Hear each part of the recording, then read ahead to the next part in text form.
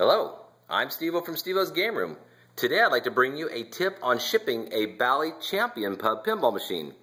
Not so much if you ship it on its legs, but if you happen to ship it the way they normally come, with the head folded down over the playfield and then shipped on its backside where the power cord is, this piece can fail to hold the entire weight of the boxer and the Heavbag on the backside. That entire top side piece is held by this small round steel piece, and during shipment across the United States, mine happened to flex enough times to break it, and so we had to have a machinist make a new one because we could not find a replacement part.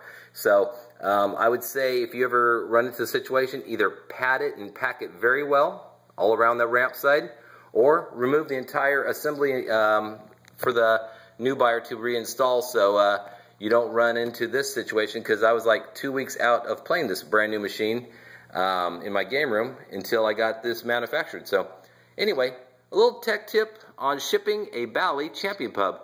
Thanks for swinging by Steveo's Game Room, and I really hope to catch you next time on the flip side.